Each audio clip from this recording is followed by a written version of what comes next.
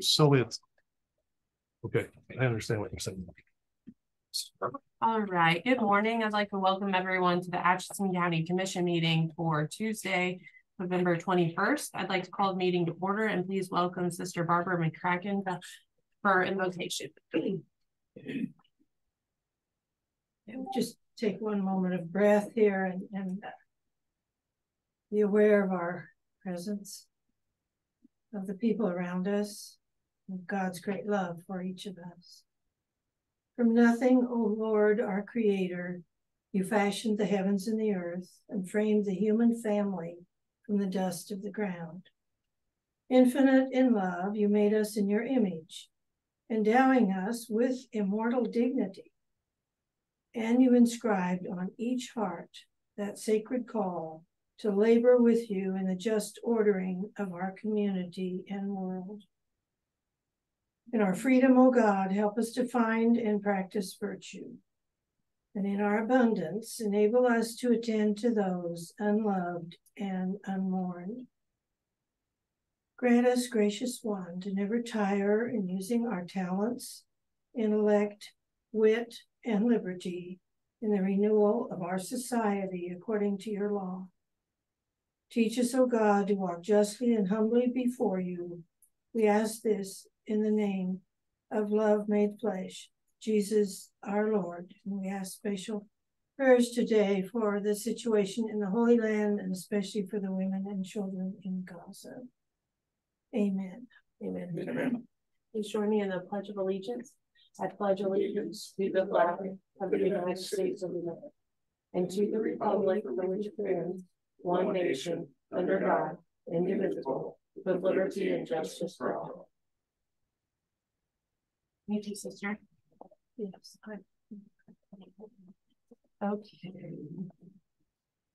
Atchison County Committee meeting minutes from November 13th. Did you guys have a chance to read the minutes from the 13th? I watched the meeting and I read the minutes. Okay. So I would move to approve. Okay. I'll second. Okay, it's been moved and seconded. All those in favor say aye. Aye. Passes 3-0. All right, Commissioner comments, Commissioner Knoll? I don't have anything today. Thank you. Okay, Commissioner Regan? Yeah, I'd just like to thank Sheriff Laurie for sitting in for me to do the canvas. I appreciate that. I wasn't trying to be derelict of my duty, but I was out here. So also want to shout out to the election workers and the county clerk and Kaylee for all the work they did in the election. So I think this worth mentioning. I think that's it. Okay. All right, I have not heard comments today. Okay, so we will have an executive session at 10:04 for 30 minutes. Non-elected personnel with the county commission, the county attorney, and HR. So Eric's not here. Do you have that verbiage, Eric? Word? Yes, I do. Just give me. Okay, great. Thank you.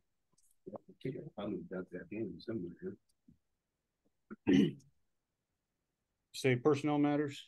Yeah, non-elected personnel, 30 minutes. Okay. Starting at 10:04, county attorney, HR, and commission. Okay. I'll move the Board of County Commissioners recess into executive session at 10:04 a.m. to discuss personnel matters of non-elected personnel as allowed by K.S.A. 75-4319B1, and that the purpose of the closed session is to protect the privacy rights of the employee, and that the board come out of executive session in 30 minutes in the commission room, courthouse basement, or in my case, Zoom, and those present will be the three commissioners, county attorney, and HR. Okay, I will second. It's been moved and seconded. All those in favor say aye. Aye. Passes 3-0. Can't remember which one we used last time. The volume is this one. That one. Okay.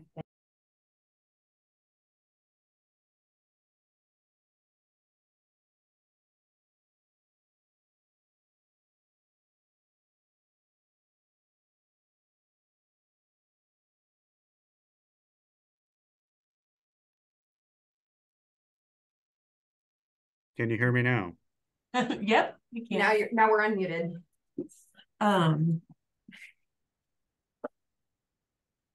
You're still good at 11, right?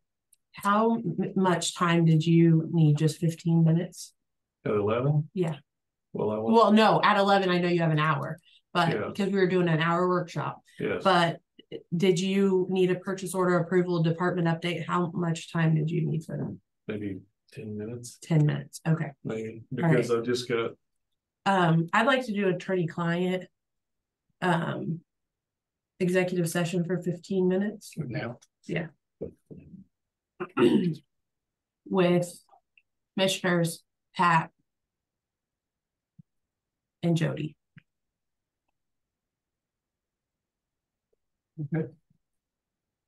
yeah, I'll move that the Board of County Commissioners recess an executive session at 10:35 a.m. for consultation with an attorney for the public body, which would be deemed privileged in the attorney-client relationship as allowed by K.S.A. 75-4319B2, and that the purpose of the closed session is to protect the confidentiality of the discussion, and that the board come out of executive session in 15 minutes in the commission room courthouse, and those present will be 3 commissioners, Pat Henderson and Jody Moore. Okay, it's been moved and seconded. All those in favor say aye. Aye. Passes 3-0.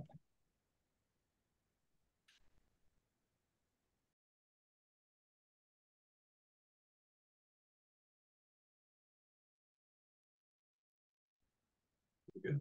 Yep. Well, yep. I would move to extend the executive session for additional 10 minutes. It would take us to 11:01. Okay, I'll second. It's been moved and seconded. All those in favor say aye. Aye. Passes 3-0. About that, Mary. That's okay.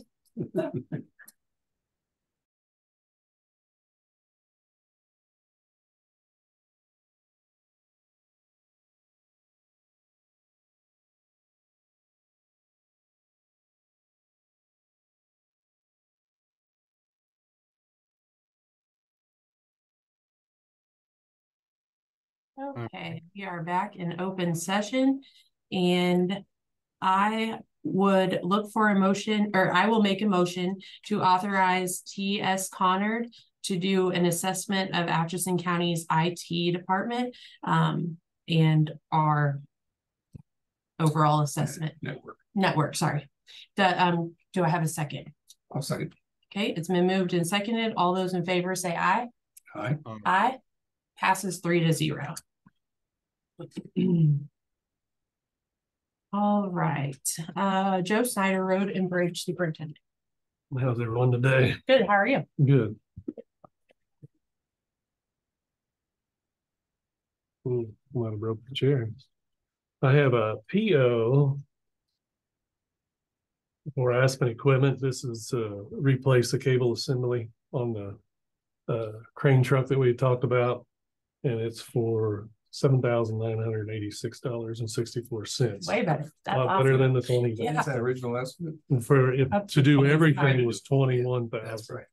And then we're able to not have to do the whole thing. Yes. Okay. That's one. I'd look for a motion to approve the purchase order as presented from the Road and Bridge Superintendent in the amount of $7,986.64 to Aspen Equipment.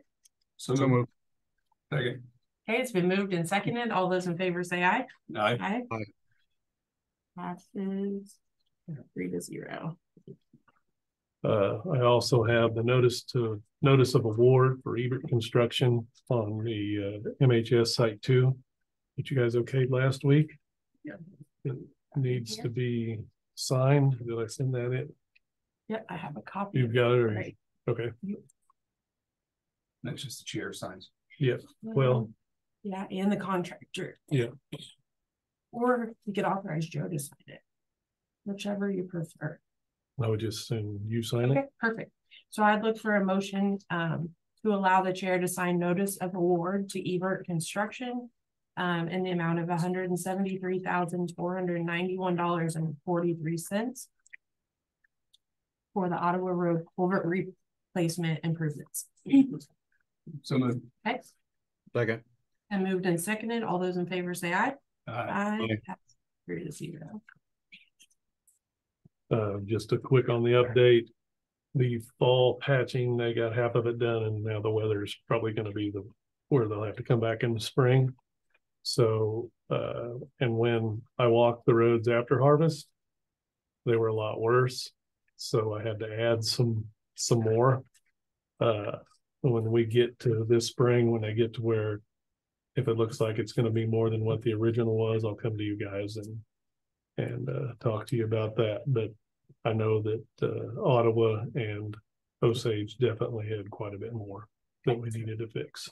Okay. So other than that, we're just working on everything day to day. Working on a lot of bridges right now. A lot. It's just one after another. So Mostly planks, or is there other issues? yeah, and then there's somebody on the Donovan County line hit a guardrail and busted it off, and the guys are up there trying to get it fixed right now. Vehicle or farm equipment? We don't know. Oh. That's another one of those. We hit it and we'll see you later.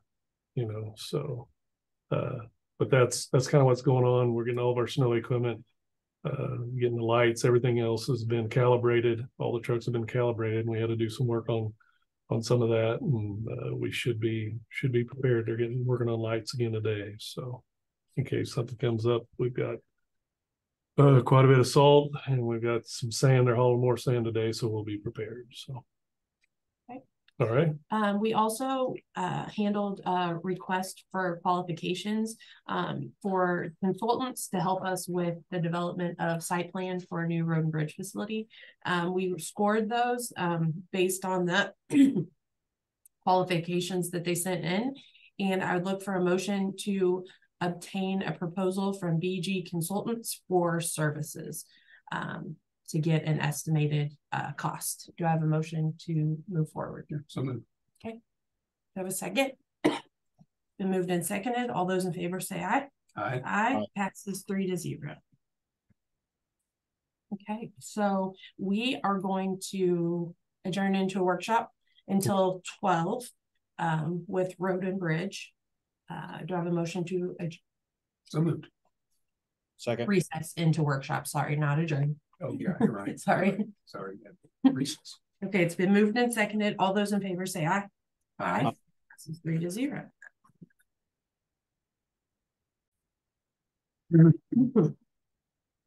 Okay, we are back in open session, and we received a copy of the EMS Commission report for October 2023. I'd look for a motion to approve and file.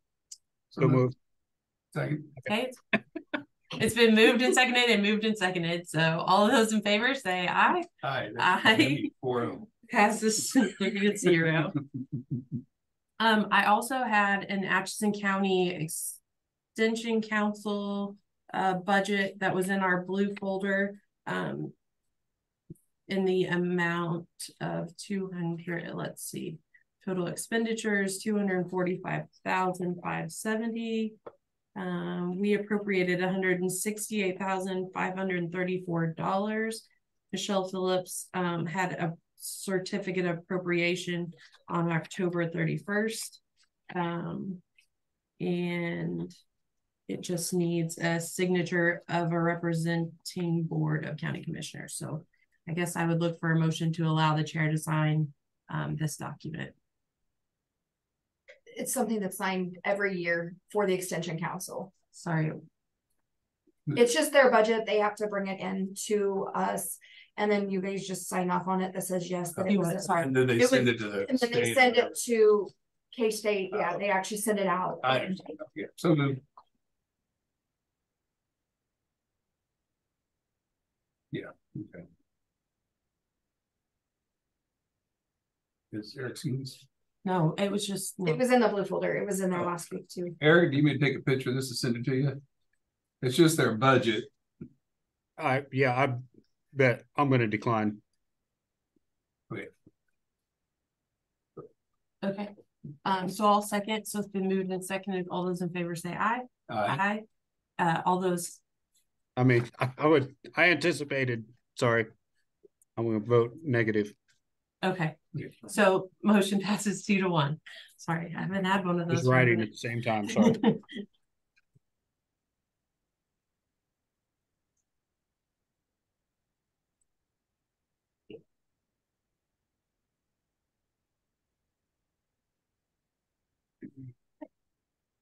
And is the gentleman from Slib, okay, Mark's on. Nick's on. Nick's on, good. Awesome.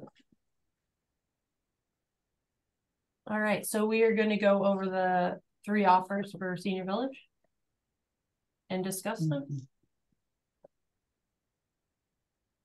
Sure. This is Nick Ketchabando with Slib. Did you want me to kind of start things off, or did you want to start with questions on the offers? You can start things off by summarizing them if you want, and then we can ask any questions. Sure. So I'll start with, sorry, I have to pull it up. The Ensign offer. Let me find it. Bear with me here. Okay. So Ensign Group is a very strong buyer. Probably the strongest of these 3. Slib has worked with them a number of times. I have actually never personally worked with them, but the other brokers at Slib who have said they're great to work with and have always performed based on their initial offer. So they met our counter, and I believe all aspects. So purchase price, earnest money, and timing. There was talk internally, apparently, with Ensign and the broker at Slib, who brought this offer. They wanted to close as quickly as possible, and we're trying to get it to the point where they could close by year end.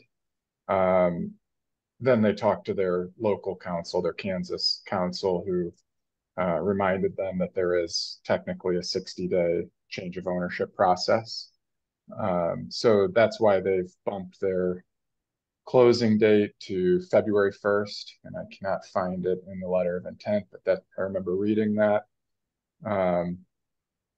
which is a very, very quick timeline, but they have the ability to do that. So that would be, in my opinion, the strongest of the 3 offers. The next offer would be GT Healthcare.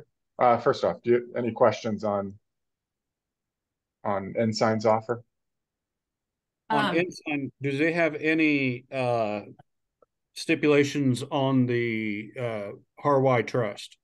I noticed that Ensign does not, no. They did not address it. And yeah, and as far as I know, it has not even been brought up with them. So this is $1.6 million just for Atchison Senior Village without the Harway Trust. Okay, thank you. Nick, this is Commissioner Rivas. Could you give us a little background on each company as we go through them? So, like, how many homes they operate, what their presence in Kansas, Missouri, this region is, things like that. Sure. So Ensign is a publicly traded company. I believe they're based in California. Yes. Yeah. They're in San Juan Capistrano. Very large group. They have a decent presence in Kansas, and I don't know how many they have. I know in the last couple years they've acquired a couple homes in the eastern half of the state, one in Ottawa, I believe. But just a really, really strong group. Very good reputation in the industry, and well capitalized. They're one of the larger skilled nursing owners in the country. and again have a great reputation both from a regulatory standpoint and operationally.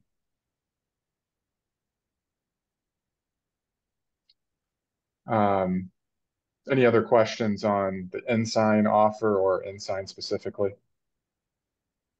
So I have a question. You notated that they're a strong buyer and they always perform. Is that from a financial outlook as far as because you're just the broker of the real estate transaction, but do you follow these clients along with success rating after you close them, or how does that work? Like, I just want to understand why your recommendation is this is a strong buyer, whether it's their financial overall financial, outlook or what that. Yeah, good question. I think when I say that, what I mean is they have the ability to get this transaction closed in a timely manner. They have the money to do it. Ensign would pay cash for Atchison Senior Village, so there's no issue with financing. So when I say that, I mean for our transaction process, they're strong in that capacity. And then just reputation in the market, post closing, I think I know they have a very strong reputation from an operational standpoint, the way they treat staff and residents. Okay. And that, from what I understand, they make it a point to have a strong relationship with hospitals, local hospitals, and other referral sources as well. So they would work in tandem with Amberwell. Okay, thank you. So the other written offer we got after the counters was from GT Healthcare. GT it's really it's an entity that was formed recently. It's a gentleman named Yoni Grunbaum, that's the G, and Nathan Tritel, which is the T.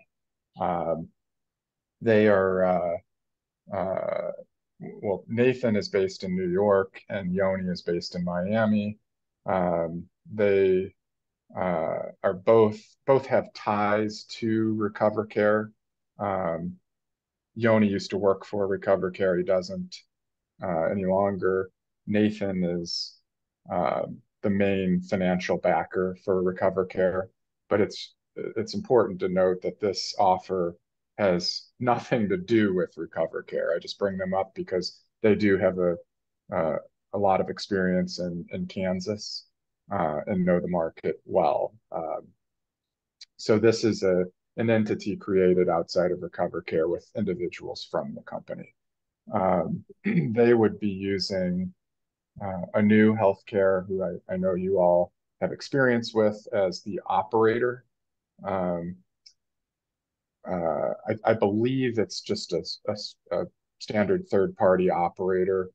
I don't think it's like a joint venture structure where a new would have money invested in the deal. Their offer was a little different. It's technically $1.6 million, but the purchase price was it's spelled out as $1.5 million at cash at closing, with an additional $100,000 contingent and paid out when the Harway Trust is transferred to the new operator's non-for-profit. So it adds a little complexity to the offer, especially when comparing it to Ensign's offer. But still a strong offer in my opinion. I just don't know enough about the trust to know if that's even feasible for them to have access to it, and what the likelihood of the county receiving that $100,000 is. Aside from, oh, go ahead. If the trust is not on the table, their offer is 1.5. Correct. Okay. Yeah, the county really has no influence. Well, we may have some influence, but we have nothing to do with how that board would transfer or who they would be willing to. That's kind of in the courts, so that's kind of a non-issue. Yeah, and I presented it to them that way. I don't know if a new, just with their knowledge of the facility and the Harway Trust, threw that in there, asked them to throw that in there. In my opinion, it just complicates their offer that much, and puts it in a second position compared to Ensign. Aside from pricing and the trust, they proposed $60,000 earnest money as well, which I think was in their initial letter of intent. Fairly quick timeline. A good offer when all things said. Just that the Harway Trust piece kind of just adds a little complexity, but still not a bad offer. And this is a solid group. I've done a lot of work with these three individuals on various transactions, some the three combined, and others, with Recover Care or Anew separately. So all good people, knowledgeable in the industry. If the Ensign offer wasn't there, I would highly recommend this group as well. Hey, Nick, I know Yes. Commissioner Quinn had talked about, why you would choose, or rank Ensign as number one, but kind of to piggyback off of what she had said, you'd mentioned that this GT Healthcare was formed recently, and you just had said that you've had kind of a working relationship with each individual party and maybe some together. But what is the track record of this whole GT Healthcare combined? Like, is there any proven things that they've done? I guess that would set them above Ensign. Sure. Good question. So GT, just the name GT was newly formed. That group of three individuals has worked together mainly in Iowa. I sold them a nursing home in Anita, Iowa, late last year, and an assisted living in Lenox, Iowa, earlier this year. And that was essentially GT Healthcare. It was all the individuals in GT Healthcare before they formally, created that entity. Okay. And those were successful transactions. They did exactly what they said they were going to do as far as price. There was no retrade on price. There was no extensions unnecessary. I don't think any extensions at all. Okay. But they're a good buyer. There's no question about it. I think honestly, if push came to shove and you liked this group, they would probably step up to 1.6 million without the Harway Trust. Okay, thank you.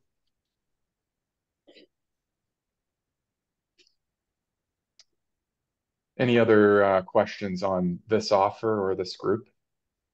So you had mentioned where the owners that formed it were, one resided in New York and Miami. When I was looking them up online, I was just finding Hong Kong. Is that the same company? GT Healthcare, like the only one when I searched for the gentleman Yanni that sent it was coming up as Hong Kong. So I just wanted to make sure that I was researching the correct companies when I was looking into these. Yeah, that's news to me. Okay. I don't know of any ties to Hong Kong. Because again, the main money source is Nathan Tritel. I know he has ties to Israel, but he's definitely based in New York. Okay. Thank you. You also mentioned A nonprofit. So do they have a nonprofit that's off to the side, but this wouldn't be ran as a nonprofit nursing home, correct? Correct, and that was new. That was never mentioned to me previously, but I believe Mark Hastings with the new recently formed a nonprofit, and I don't know the circumstances surrounding that, if it was for a different transaction or potentially for this one. So I think he knows enough to know that the Harwai Trust would have to go to a nonprofit. So maybe that's why he created it, but I don't know enough about that particular entity. Okay, thank you.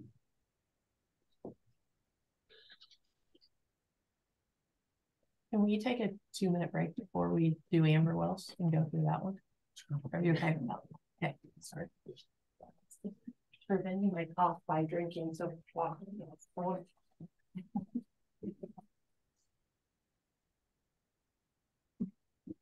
Was that a pumpkin latte? I did too. Caramel. Everybody's big on pumpkin, it seems like. Yeah, I don't know too much. Me either. I'm not big. I just want coffee. Boring. I don't drink coffee very often. Sometimes.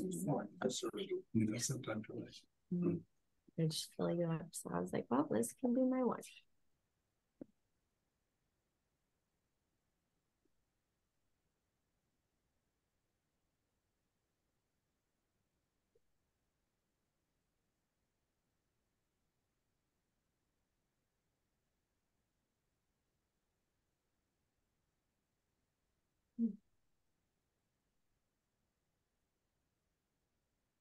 I took that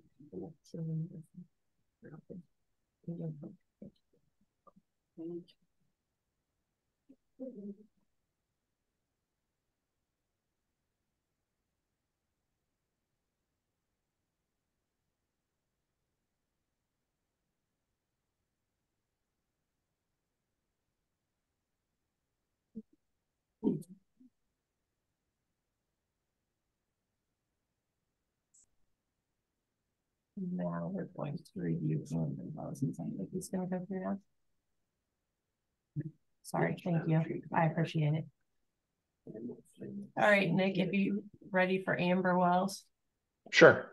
So obviously you all know Amber Well a lot better than I do, so I won't speak to their background. I can say that my experience with Jeff Perry has been good. Seems like a very respectable individual, and was it was a pleasure working with him through this process so far. Their initial offer is what we can discuss, mainly because they weren't able to are willing to increase their price or improve their terms. So they came in at $1 million with essentially 100% seller financing. So 5 years of $200,000 a year in payments. And then they also had a post-closing operations where they will make capital improvements to the acquired assets of $250,000. Other than that, pretty standard terms. But when we countered them, Mr. Perry did send an email saying essentially they're not in a position to increase their purchase price. So I know there's more to this than just price and terms, but as an outsider looking in, I would say they're probably in a third position, but that's not my decision to make. So Okay, so just so I'm reading it right, they're just guaranteeing to us that after the closing of the facility for the $1 million offer, they are guaranteeing that they are going to put 250,000 into the facility for upgrades. Yeah, it's number 5. Do you have the No, LOI? yep, I'm Okay. reading it. I just wanted to make sure that that was just part of the, okay. That I understood Correct, yes. correctly. So it Mhm. doesn't. And it's interesting. I mean, I've never seen that necessarily in a letter of intent. Um, it doesn't mean that Ensign or GT wouldn't be doing the same. It's just not typically spelled out in a letter of intent.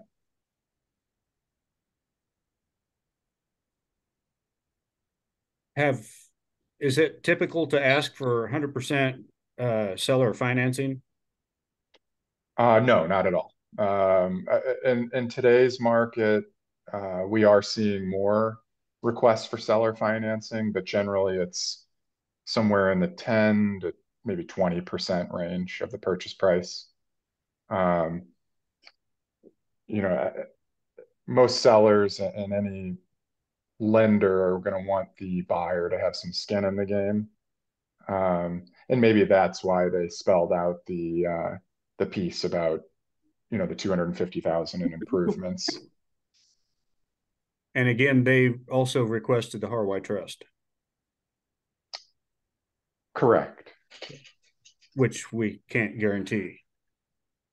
Right. Right. I was trying to look through what their tentative closing date was. Because Ensign wanted to close year end. GT. Yeah, and just so you know, Ensign will not be able to close year end. I mean, it would be February 1st at the earliest. GT, I'd have to back into their closing date, but they can typically move pretty quickly. If we went back to them and said you need to close by February 1st, they would be able to do that most likely. And they have the ability to pay cash as well. And then the Amberwell offer, I'd also have to kind of back into closing, but yeah, I would say a realistic closing date at this point would be, March 1st. If you can get one of these groups to close February 1st, that's moving pretty quickly.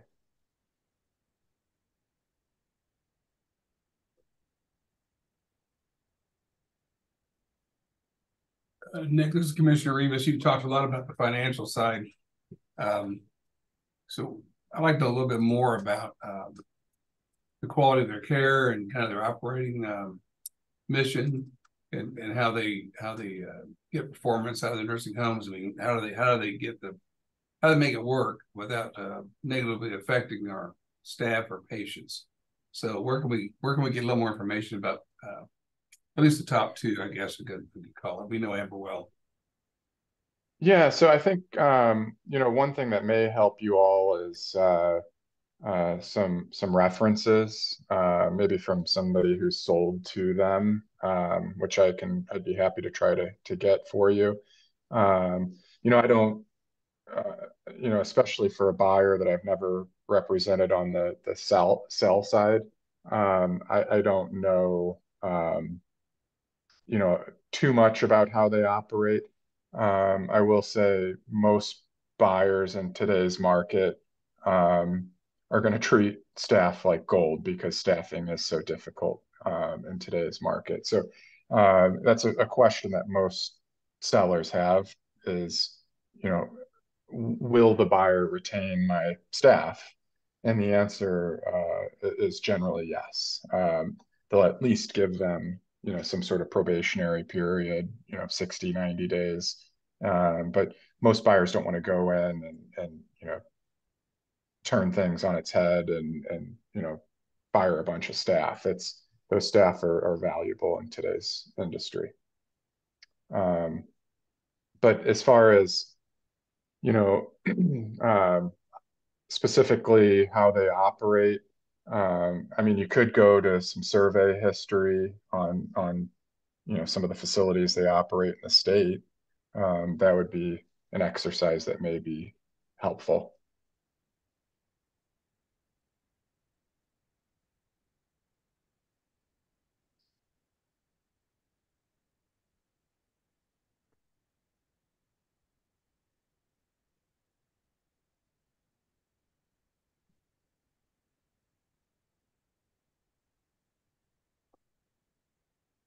Have any thoughts or additional questions? We're not meeting next week, so So the plan is to kind of figure it out today. yeah. Eric, did you have any thoughts or questions that you needed to?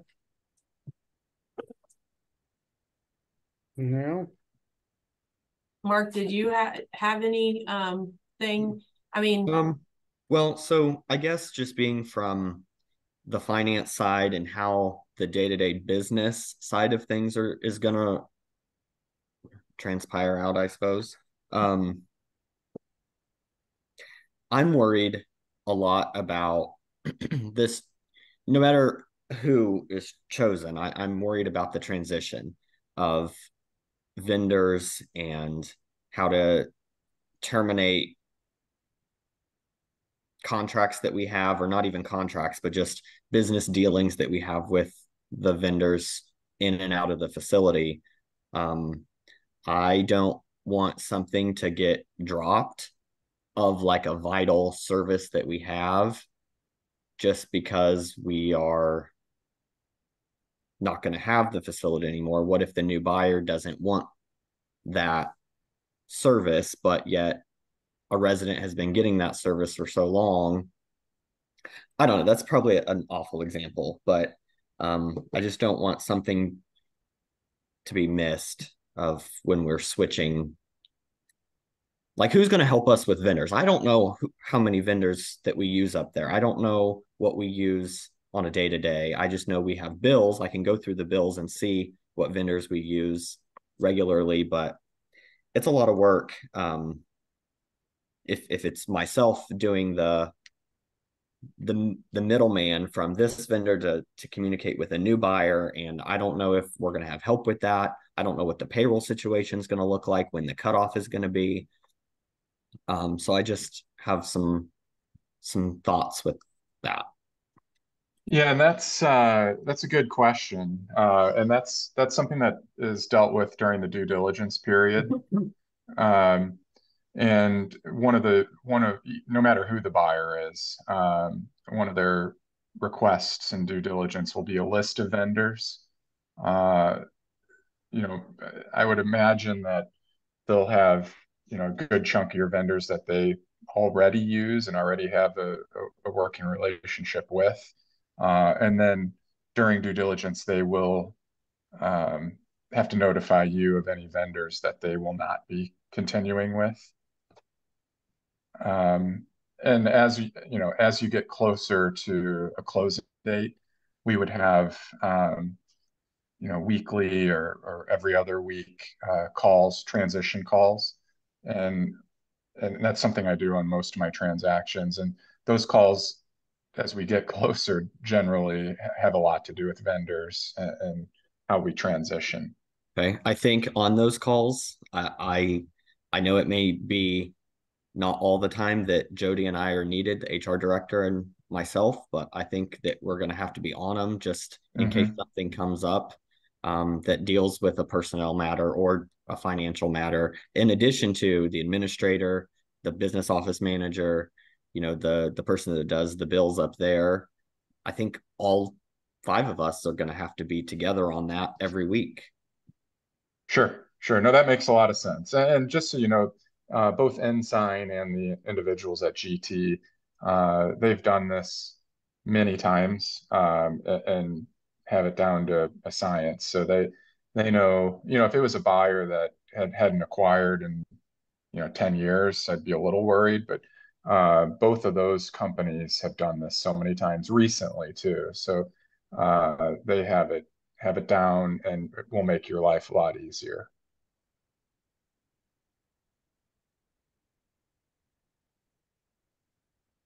So I'll just share where I'm at. Yeah. Because I've been reading these and thinking this through, and also reviewing all of the constituent feedback throughout this whole process in my head. And when you look at this, you know, I've been asked, you know, well, you need to sell to for-profit for sales tax, and it needs to be the, you know, the local hospital, or it needs to be this or that. And like, at the end of the day, I just go back to my first meeting when I was learning about Senior Village and the county running it. And I was told that it just sits out here and like runs itself, right? So it doesn't have anything to do with ad valorem taxes, and it just sits out here and runs itself. Well, then the more in depth you get in learning, it's sitting out here losing money, you know, since 2015, that's what's happening. So it's not that we're trying to sell the facility to make a buck, to make it, you know, to run away with the cash. It's, we have to find someone that will run this place better than we can, right? And to find someone that will value our staff and our residents and carry it on. Because, you know, for-profit's great for the sales tax piece, but when you look at the maps or where they're originated from, and it's possibly Hong Kong or Miami or New York, like we're Atchison, Kansas. So like we can ride the sales tax wave, but if times got tough, we would probably be the first one that would be closed, right? So like leaning toward your local, what you know, what you feel comfortable with. I know the money is not as much, but the seller financing piece doesn't bother me because we're really not financing anything. They're just spreading their payments out to us over here for 5 years, right? Of like, okay. And right now the county doesn't have a long-term plan for what that would be used for. And also we've already exhausted our budget in Senior Village this year already. So we're just like digging ourselves into a hole. So it's not like we're going to sell it and walk away with this chunk of change to go do great things.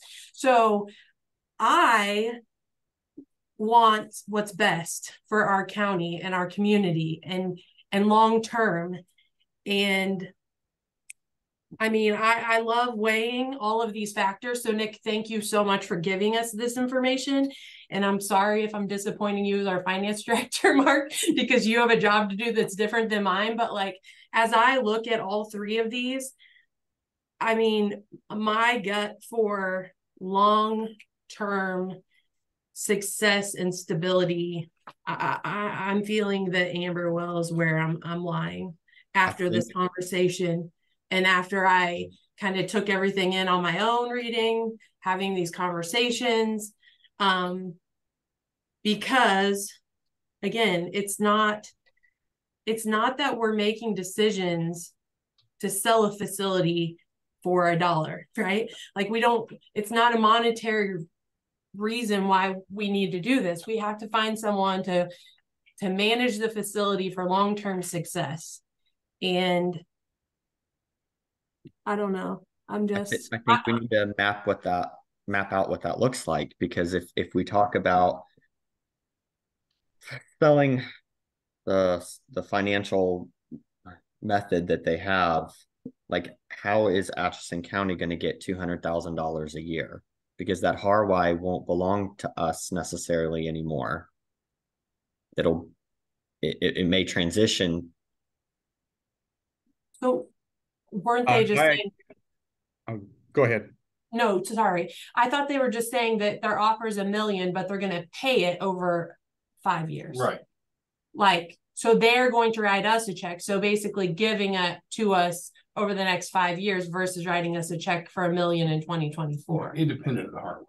Independent of the Harwai. Okay. Yeah, but they are writing in the Harwai that they have to have the Harwai, and we can't guarantee that. Correct. And I agree with that, Eric. We need to, maybe we just need to say that that's not like, because we don't know that. And we don't want to also accept a deal that could fall through based on that.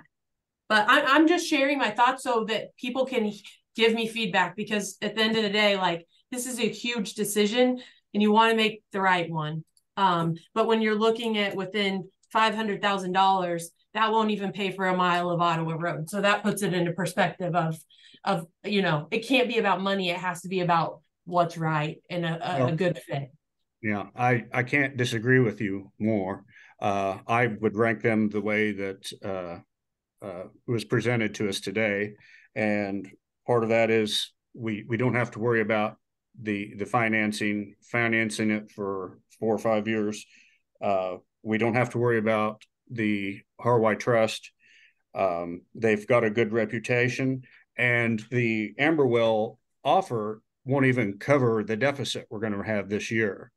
So the offer of 1 million probably won't cover the cost. So we'll be selling at a loss for the first year. Nick, are you able to talk a little bit about that post-closing operations of that $250,000? I don't have the contract in front of me, or the whatever. Sure, I can I'll read it to you, because I'd have to talk to Mr. Perry about the exact intent here, but number 5 is post-closing operations. AHA will contract with AHS to operate a licensed assisted living facility after the closing of the transaction. Amberwell will make capital improvements to the acquired assets of $250,000. That's all it says. Okay, thank you. Now, jumping to real quick, I just want to interject. The way the Amberwell letter of intent is written, I'm not sure Atchison County could even sign this, because it is spelling out that the Harway Trust is a condition of closing. And you, from what I understand, you all don't even have control of that trust. So I'm not sure how that section would need to be removed. So I have another question. Mark, it might be you or Pat, but we've had deficits every year pretty much since 2015. So how has the county on the financial side of things handled that? And then also, how will you handle it with this one? Because it was my understanding that you can't utilize funds from the general budget of Atchison County to make up a deficit of Senior Village. That's correct. You can. So if we close out 2023 $1 million in the hole, does that get written off? What happens? What happens? You will have to the commission will have to find other non-budgeted funds and use it to satisfy the debt. Okay, so then that puts another perspective in my brain of kind of leaning toward Eric then, because I don't understand what was done every year before that. So just to kind of give you a look, sorry, Eric, go ahead. Well, I was going to say, since I've been commissioner the longest of this 3 that's here, and I see Mr. Pohl is in the audience too. He will probably remember this also. That there was basically savings. They had built up savings over the years, and those savings have been dwindling. So it hasn't came out yet of ad valorem taxes, but at some point, when the savings account is dry, where else are you going to dip from? And so that's a big concern of mine. This year, the savings are in essence gone. The cash buildup that they had for years. And now it's coming down to the nuts and bolts that we're out of money. Yeah. Well, I'm sorry. And Mark, I didn't want to butt in on your. That's comment. okay. So I was just gonna say that to answer Commissioner Quinn's thought is, so like if in 2020 they ended with $10,000 negative, it would just kind of roll over and start 21's year in negative. And then the year would just go on. You would get cash, you'd spend cash, you'd get cash, and so forth. And then it just was rolling. So at the end of 21, if it was negative, it would start 22 negative in hopes of making a profit. But in the trends that I've shown you the past year or so, it just hasn't come back. So with the last email that you gave us a prediction on, the prediction was $1 million basically in the hole. for 2023, correct? Well, that was the amount of budget that we would need to increase to even allow Senior Village to spend money. That did not take into account any revenue that Senior Village may acquire by the end of the year. So that was just banking on no revenue coming in at all. That was just what it would take for Senior Village to keep afloat through the end of the year on expenditures. So what's the average revenue in a month? I mean, so it's gonna be revenue. I mean, we're getting paid. 300,000 maybe. Right.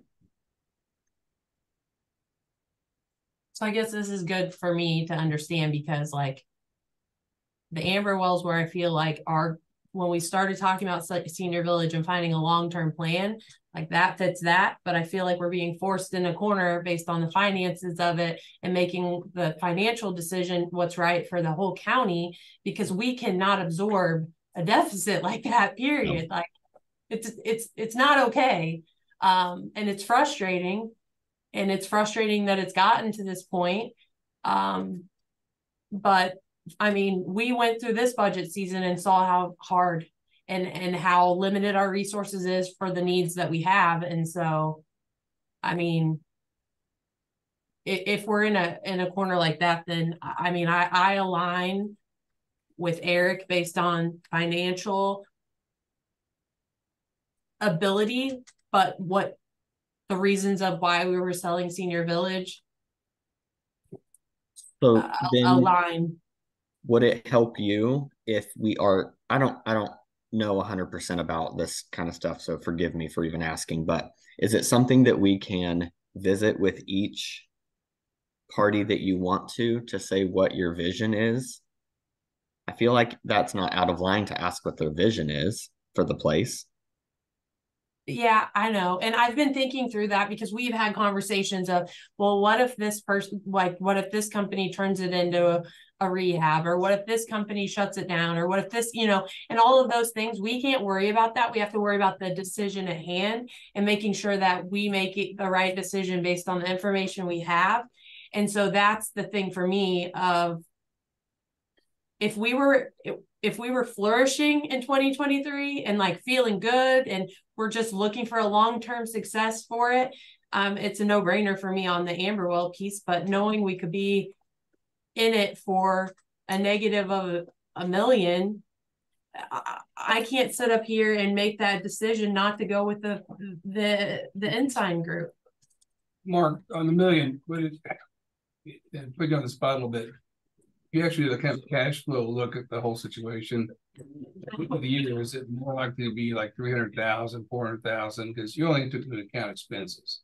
Yeah, so that's only taken into account the expenses of that $1 million. I suspect that, I mean, we still have most of November that hasn't been actually hit on the books yet. And then you have all of December for revenue that's going to come in. And I know that there's about 40-something thousand in Harwide that's going to get deposited. So I think there's probably 500,000 in revenue that's still going to come in. Okay, but so they are probably, yeah, probably 500,000 in the hole. Yeah, right. Okay. And at one point we were over 600,000 in the hole with collections. What have we determined can be collected is being collected? Because I thought anything over 90 days, it was basically a write-off, right? Yeah, Do you know Lindsay, I don't know what the business office manager has done with it. So lots of like the stuff that's older is based, like has came from the fact that whoever in the past few years, when they've accepted someone who's been Medicaid pending, has just not followed through. So I know off the top of my head, we have one person in there who, since at least I've been there, we only have 2 people that are pending, and we had 8 people that were Medicaid pending. And like one of those persons is, like they're looking, today we just discussed them because their bill was at like $50,000 that is back owed. And it's because there was like no follow through on whoever was doing that or Medicaid, making sure the family got the supporting documents, submitted it, you know, if they got denied, sending in the information that they were requesting to kind of like determine whether they were or were not eligible. So there was zero follow through on that. So we've taken it from 8 to down to 2 people. And so some of that, like the lady that has $50,000 that's Medicaid pending, it's because it was like over a year ago that, you know, like for a year she was denied or still pending and wasn't ever approved for them to back pay.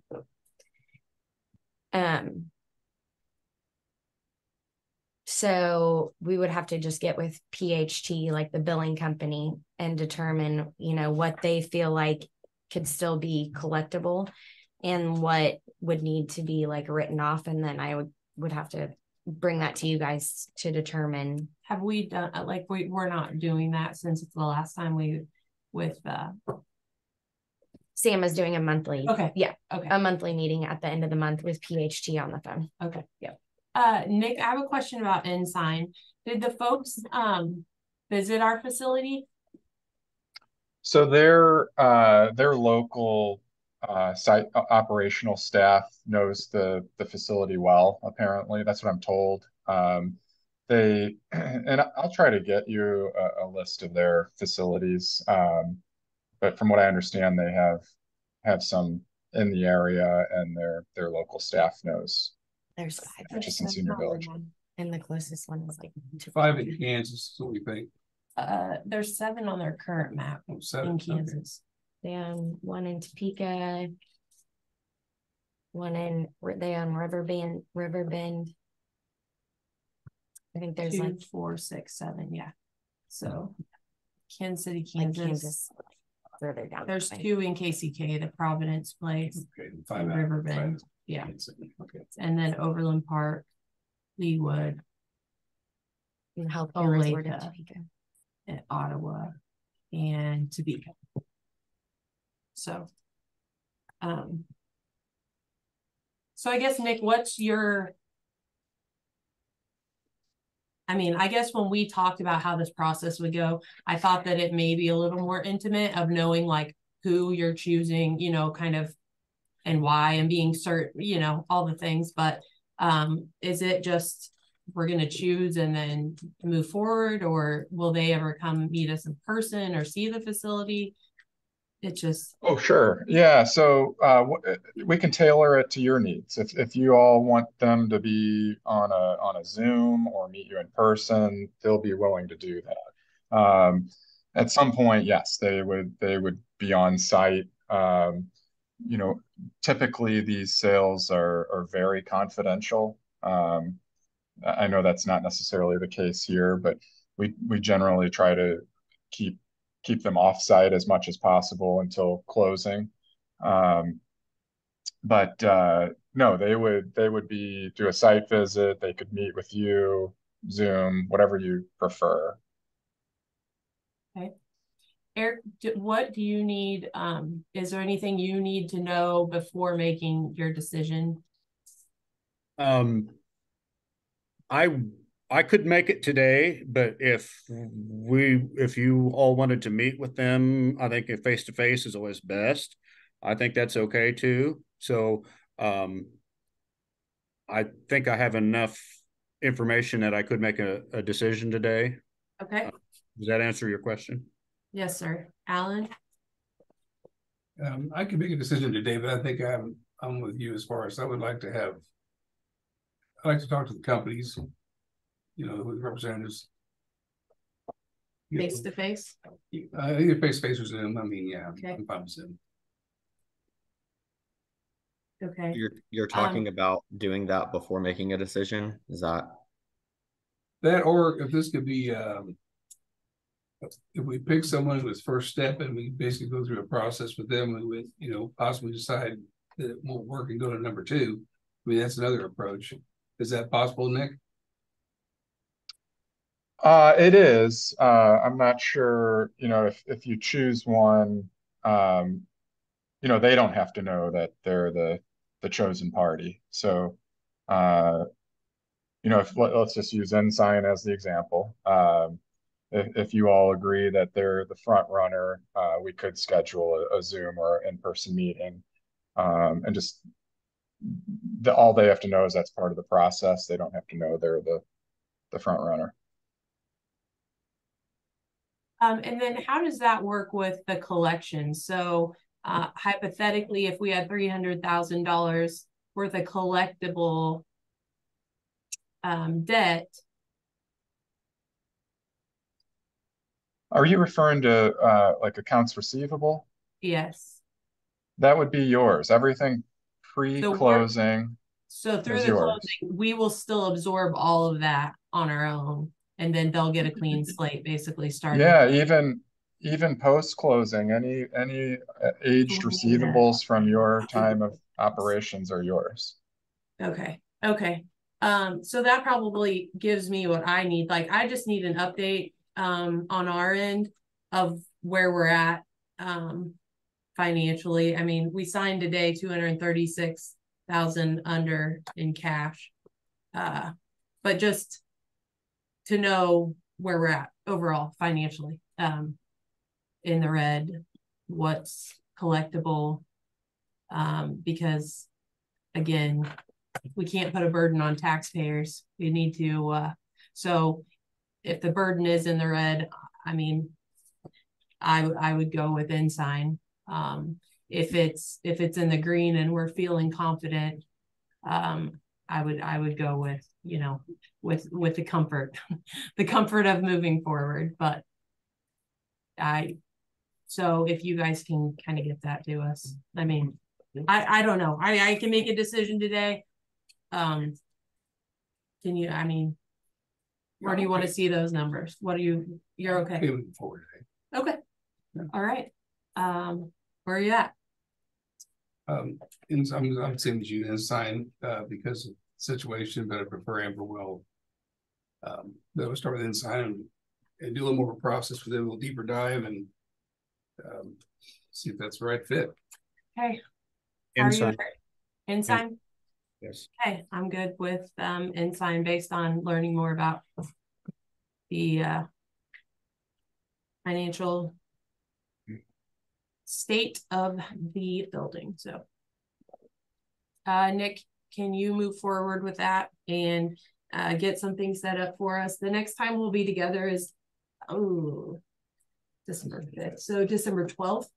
Want to do that? Because you'll want to meet them, right? Yeah, I can Zoom on the 5th. Or you guys can meet the 5th. Like 5th. But I mean, if we're giving you the go ahead to go with Ensign, and it would probably be nice to set it up for the 12th. That way we could take our time and maybe even go up to the facility, kind of have that's fine, because are you sure? I'll be a K.S.A and I can just go Zoom and okay. Yeah, I can do that. All right, the 5th. This is more important. December 5th. Okay. So there won't be a signed letter of intent, correct? You want to meet with them first before signing? Oh, you do? I mean, I think we're okay to sign a letter. If you sign soon, then the process can start. The only problem then is I don't think you'll meet with them and dislike them to the point where you want to go a different direction, but then we'd have to, if that is the case, we'd have to figure out how to break up with them. I mean, you're not gonna know. Well, I mean, from a legal point of view, if you sign the letter of intent, you are bound. Yeah, you're to some degree. It's non-binding. It's just it'll be exclusive where you can't work with another buyer until that LOI is terminated. That's yeah, we're good. Fine. So you're good signing? Yeah. Yes. Okay. Yeah, because that'll get the process started, and I think you're really gonna like their folks, and that way they can still stick to the February 1st timeline. If it gets pushed out to December 12th, I would say that's probably in question somewhat. Agreed. Yeah, December 5th should be fine. You have I can print it. the letter, but You got it. I just started to print it. Okay, perfect. Okay,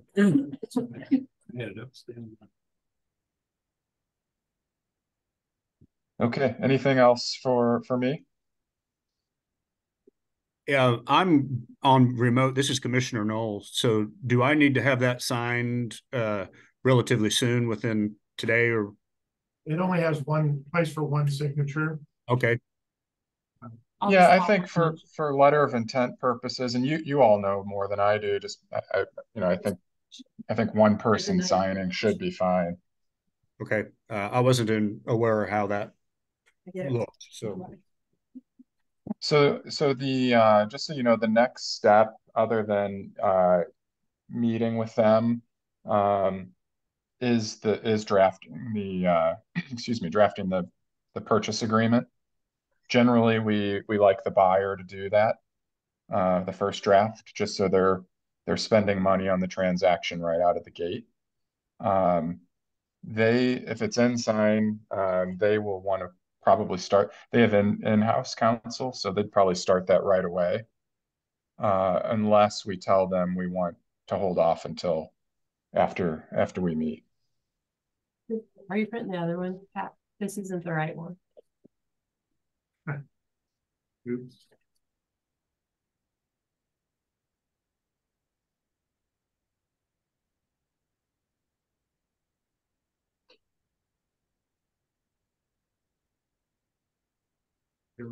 Sorry.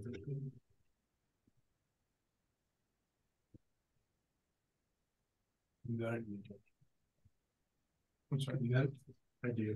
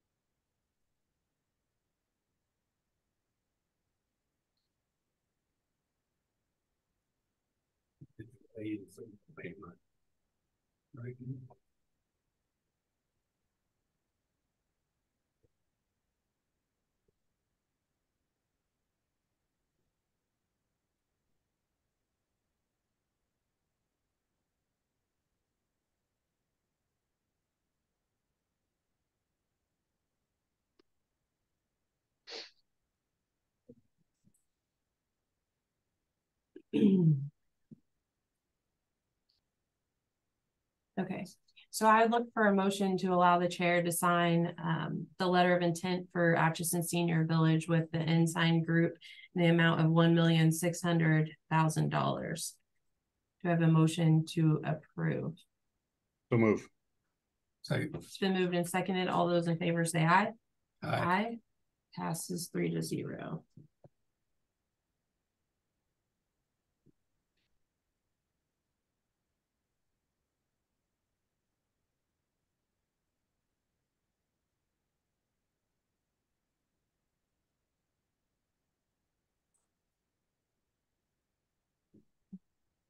All right, thank you, Nick. Oh, you're welcome. So, will Pat be sending me that signed copy? We'll get it scanned. Yeah. And Yeah, Pat or the clerk's office. do you want the original? I don't need the original, just a scanned and digital version's fine. And then I will let Ensign know that you'd like to meet with them either via Zoom or in person on December 5th. Is that correct? Yes. Yes. Okay. Okay. And are you just going to leave that up to them, or do you have a preference between Zoom and in person? My preference would be in person. Okay. And then we'll give you a time so it's not in limbo. Okay. Okay. 11:40 would be the next available time, because I figure it's going to be more than 10 minutes, right? I'm gonna go work. Yeah, 11:40. Okay. I'll be at K.S.A. Or do you want to do noon? Would you rather do you want to do noon? Whatever fits. I'm good. I'm good. Yeah, let's do noon. It'd be easier than to remember. I need to wait anyway. Okay, so we'll do noon, Nick, on December 5th, please. Okay. And where would they be meeting you? At the Atchison County Court. We could go up there or here. Probably here. you're going to be via Zoom, so definitely here. So the county courthouse. Okay. And I am, I'm already traveling that day, so I will not be available.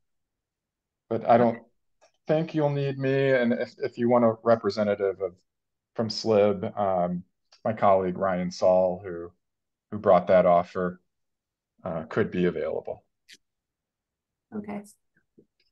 Thanks for your patience as we talk through this. Yeah, absolutely. Well, I'm glad a decision's been made, at least for now. And if there's anything else I can help with, please let me know. Okay. Thank you, sir. All right. Thank you. Okay. Anything for us, Lindsay? Nope. So you need an updated aging report? Yes, please. Thank you. Do you just want me to send that or bring it on the fit? Yeah, you could just email it to us. Will you include me on that too, Lindsay, please?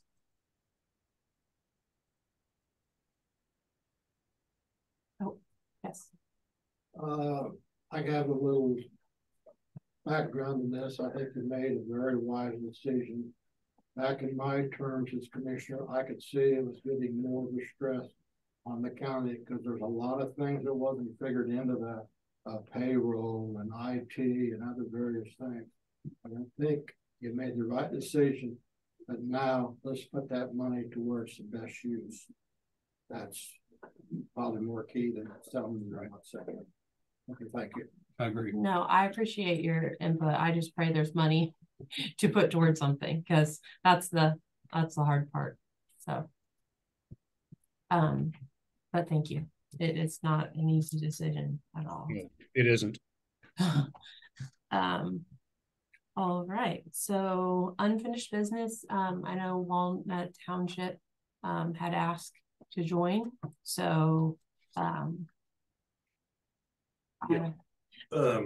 we had a meeting last night. Yep. So I'll have you, Gary. So Gary's the trustee of Walnut Township. Yeah. Thanks, Lindsay. Thank you, Lindsay. We had a regular meeting last night and we had it down at next to Poor Richards. I had, because we got evicted from the firehouse. And I went ahead and scheduled one down here at the between the donut shop and Poor Richards. I don't really remember what the name of it is. Yeah. But anyway, I published it in a newspaper and I also texted both members. I sent them the copy of the publication that I put in the paper. So they were notified, but neither one of them showed up. So we weren't able to conduct any business, but we had kind of a public forum and just discussed issues with the public of their concerns and stuff. And that's why a lot of them are here today, because without a quorum, we can't conduct any business. And we're set to lose probably in the neighborhood of $75,000 of our budget if we don't spend it. We've got probably 140 some thousand in there that's yet to be spent. We can only roll over a certain amount, but I can't get any cooperation out of either two as far as getting a truck running to haul rock or a grader operator. It's just been a stalemate. And we come here today. Their consensus is that we need some sort of approval from the commissioners to go ahead and start hauling rock without their approval. Because we are in a situation where I would say it's considered an emergency. There's roads since it rained are almost impassable. And we haven't had any maintenance on our roads since May or June. And they finally agreed to hire John Wilburn to run the grader. And I suggested, well, who we're going to get to run the rock truck? Well, John can run it. Well, John only worked a day and a half in 1 month. And he can only help us on weekends, and the quarries aren't open on weekends. So it's like that's not practical. And my cousin, Bobby Service, I was talking to him, and he had a few days of slack time. So And he's run equipment all of his life. He's in business for himself, earth moving. And he agreed. He ran it one day, and then John ran it that Sunday, and then Bobby come back Monday, and he was on the Sheridan Road, and Dwayne come up there and shut him off, told him to park the grader, that he wasn't qualified to run it. And it's like, well, he's been doing it all of his life. I'd say he's more qualified than about anybody we could hire. But there's a breakdown with the commission, our commissioners, an impasse. We just can't get nothing. I was hoping at least one would show up last night, but there wasn't. There was two gone. So we conducted no business. And people behind me are very, very, to put it lightly, upset. And they see that we could possibly lose this funding because our next meeting is a month away. And that puts it up into the holidays, and we can't spend that kind of money that fast. And the situation we're in, we need to hire probably some rock hauled by an outside trucking firm or something to even get caught up, because all we got is that one small truck. And I've mentioned that to them on at least 2 or 3 meetings, and they just brush me off like it's not a problem. But it is a problem because we're running out of time, and the roads are in some of them, or I would give them an F. Some of them, we haven't even got over them grading them one pass since May or June. I got about half of them, and then every time I try to find somebody to do something, I'm met with resistance. And I don't understand why, because that's the mission of our board, is to maintain the township roads, and everything is defiant. But they came here to voice their opinion. That was the consensus of the meeting last night, to try to get some sort of relief from this situation. Or like that, we could lose a tremendous amount of money, and we desperately need the rock and the maintenance done to the roads before the end of the year. Not the end of the year, it's also when weather's going to hit. We could get snowed in 2 weeks and be done, right. Yeah, I kept telling them that time is essence, but I don't understand why they won't allow. I'm only one vote, so I can't. That's why the people are here, and they want to express their opinions of what's going on and the performance of the members. And so I guess I can turn it over to them if they want to talk. And all boils down to, they didn't want Gary to get it. They wanted Vincent Kane to get it because he was a yes puppet for Greg. Greg would be running the township with nothing, no way to hold him accountable. That's what it's all about. You may mention that the two of them writing checks a couple days after the meeting. That's an open meeting violation. They want to have a meeting tonight where they was evicted. That's an open meeting violation. And they just keep pushing. So Pat, you're going to have to get involved. And I've heard you say several times that you don't like the county to get involved with townships, but in this case, somebody is going to have to get involved. It isn't that I don't want to be involved with it. I don't know that the Board of County Commissioners has any authority over the township. I know at that last meeting, there was some discussion by Dwayne that he wasn't available yesterday. And there was some talk about having the meeting tonight, but then the meeting deteriorated and disbanded. Nothing was ever voted on, Pat. Exactly. So as far as I was concerned, it was not approved. So that's why I went ahead and scheduled it at the regular date. And I think we need to stay with that, because it's not fair to the public. I am and our board members are servants to the public, and they should make all attempts to be there. No argument with any of that at all. And unless it's an emergency or they're sick or something. But like last night, there was no reason that Dee couldn't have showed up. I don't know what her excuse was. We could have conducted a meeting. And they knew about it. And I texted them. Yeah. I texted both of them a copy of the insert that I put in the newspaper. I advertised it in the newspaper, came out last Friday or Saturday. And I actually texted them a picture of that. So they were both informed. They cannot say they were not informed. And then we posted it on our website, and then it was published in the paper also. So I think I fulfilled my obligations as far as getting the word out there.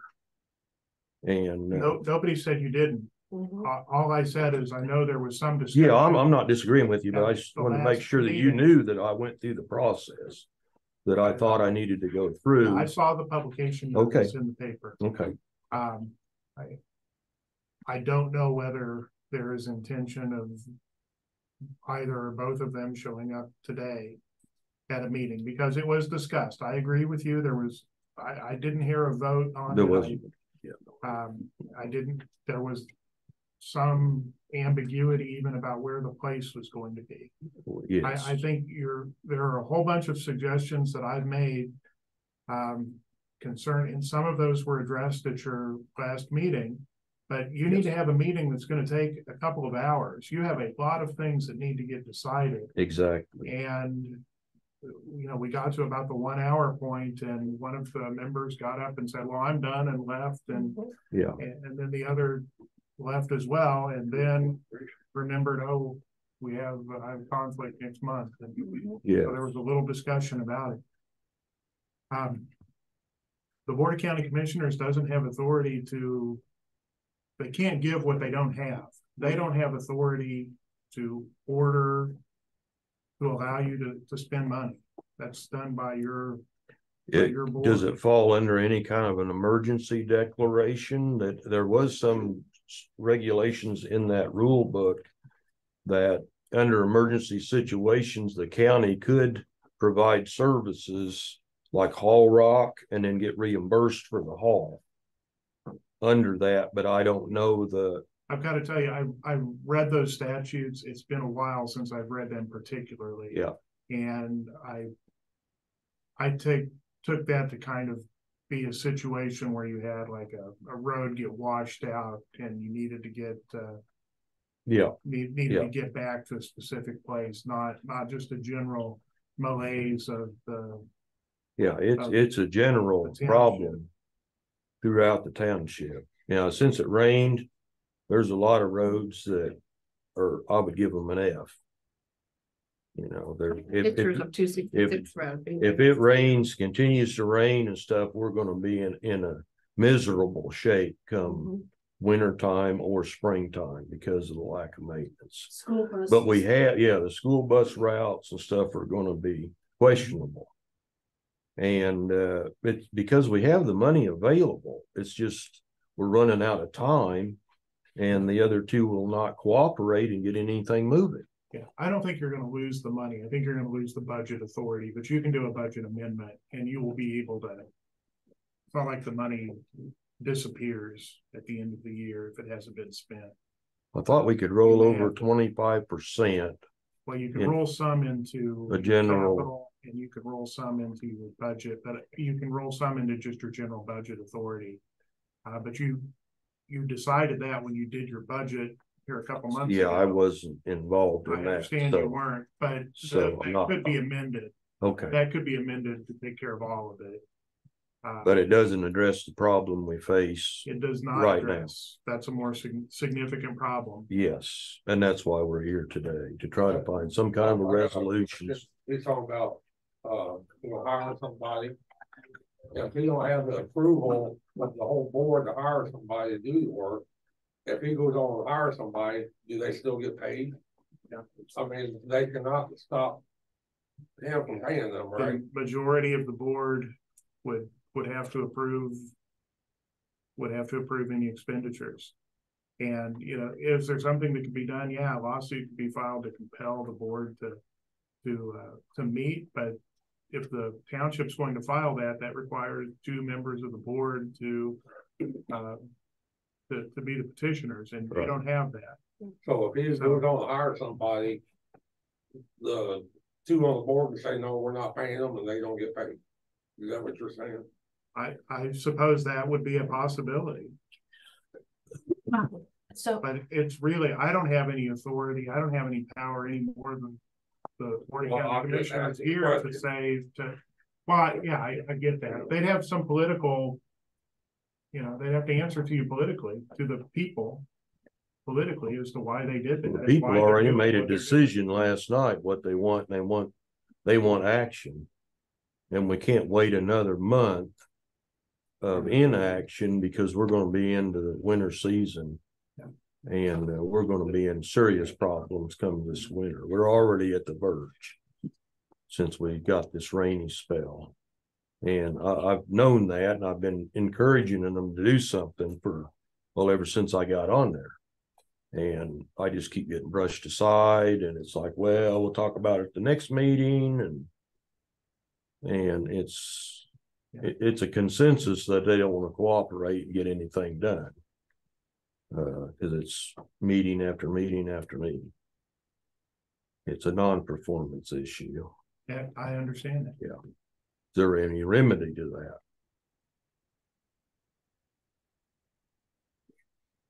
None that I can see for none that the county could impose.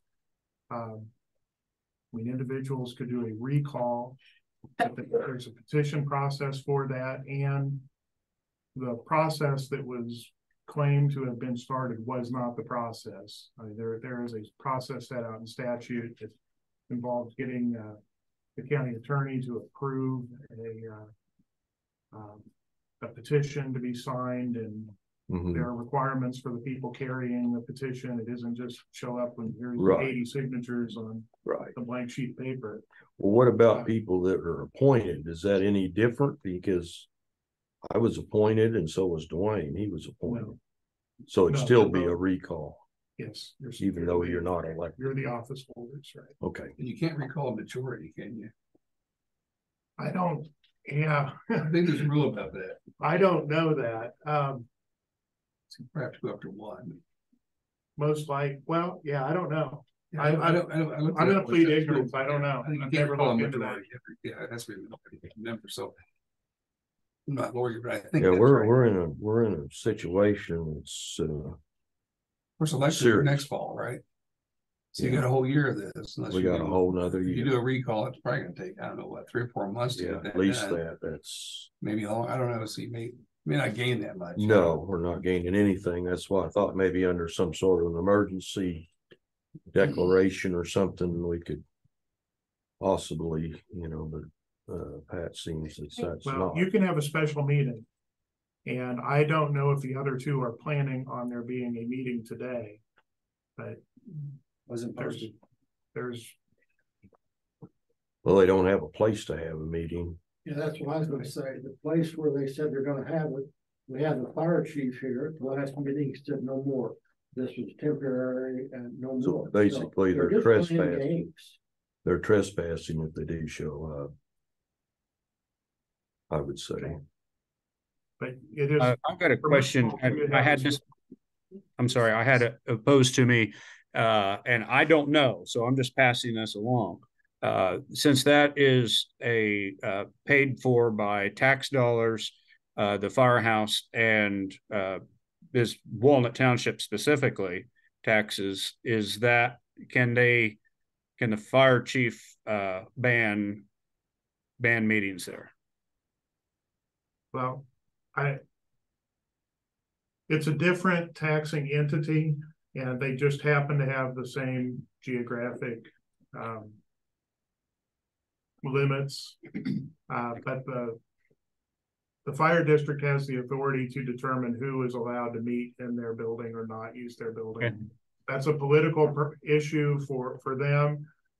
It's probably the board for the town, for the fire district, and not one individual person. If we're, I don't want to get into splitting hairs about that, because I think I've been to one of their meetings, and that was when I met you, because they were expanding the area of the territory. I think that's the only time I've ever been to one of the fire district meetings. And that's been 12, 15 years ago. So But I think the fire district has that authority to determine who can use their building. I don't understand how you say that the commissioners don't have any say so in this, because when I go upstairs, I'm just paying my bills just like anybody else. Yes, I sir. go upstairs, I write my check to the Atchison, for the county, the county is where I pay. That money is distributed by you guys. That's why I understand. So how come you have no control over our money? Well, and some of that goes to. You guys say you can appoint him when you need somebody to fill that place. How can you appoint him and not do anything about our situation now? Well, one at a time. There's a statute that says how a vacancy in office is filled. And the statute on a vacancy in office on the township board says that it's filled by the Board of County Commissioners. And so that's how, because there's a statute that says you have authority to do that. There are also statutes regarding taxes that the Board of County Commissioners is responsible for appointing a treasurer, appointing the appraiser, all the staff that does the appraisal of land, other than farmland, does the collection of those taxes and then distributes it out. And we have, I don't know, I'll just say dozens of different taxing entities that the money gets paid to. That is, some of it gets paid to school boards, some of it gets paid to other cities, gets paid to the 8 townships, it gets paid to a couple dozen cemetery districts, it gets paid to a couple of the library boards, etc. And unless there is some statute that gives the Board of County Commissioners authority, the spending of that money and determining how to spend the money that goes to the other taxing entities is up to the board that's entrusted with running that other entity. So if it goes to the city of Atchison, they have a commission and city manager, and they're responsible for seeing that those funds are expended. And if there's a dispute about how they're spending money, that's where you need to take it up. And that's the same with any of the other 7 townships, or with a cemetery district or a school board. That's how our system is set up. It's set up for payment of the taxes to the county as an administrative convenience, so that people don't get, there are a dozen different entities on your tax bill, and most people don't want to write 12 different checks, and there would be duplication of work if each of them did their separate billings. That's just the system we have set up. And I can understand why it looks like you're paying money and you don't have any authority, but that's why. Yes, sir. What if 90% of the Walnut Township taxpayers paid your taxes on the protest? Nobody would get any money. County, nobody. Something would get done then. There's a process for people to pay their taxes under protest. I don't know that disagreeing with how money is being spent is one of the reasons for the person to protest their taxes. Those are usually protest the taxes to get the county and you and commissioners involved getting this solved. We don't have statutory jurisdiction over this. Yeah. I have been to the last half dozen meetings of that township. I've done some work on trying to give some advice and technical assistance to some people on the board that have asked for it. I think maybe that's had a negative effect of giving people the impression that the county had some authority that we didn't have, but it seemed to me to be the best thing to do to try to get things to operate in the way they're supposed to operate out there. If I've given the improper impression that the county has some authority that we don't have, I apologize for that. But there is a board that has the obligation to take care of the affairs of the township. And they're not fulfilling their obligation to the point where we're in a bind now. And we're in a situation where if I have no call, no show at my job, I'm fired. Last night, they were informed on this meeting. I'm sure one person said they couldn't make it, but the meeting didn't get voted on. So we stuck with the original date. Now we're at the point we're in a bind. We need stuff to start getting done before the end of the year. And call no show, didn't show up to the date that it's been for however long. There's nothing we can do. Like, they're not cooperating. And if they don't show up to their job, they shouldn't be. They can't show up. There's a recall process.